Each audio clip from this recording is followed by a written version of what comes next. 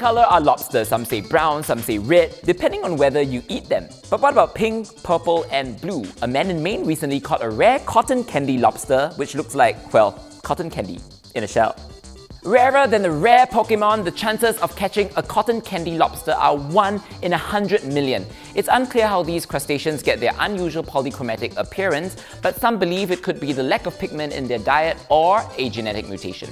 Even when they're not blue or purple, lobsters are generally wacky creatures. Did you know that lobster blood is colorless but turns blue when exposed to oxygen? They also taste with their legs and pee from their faces. Chemosensory leg and feet hairs help them identify food, while urine comes from glands located near their antennae. Lobsters also get really hungry. They eat their own emptied shell after molting, which helps them replenish calcium and harden their new shell. When food is scarce, they go cannibalistic and dine on smaller lobsters. Sounds crazy, but I guess we can all agree on one thing. They're pretty tasty.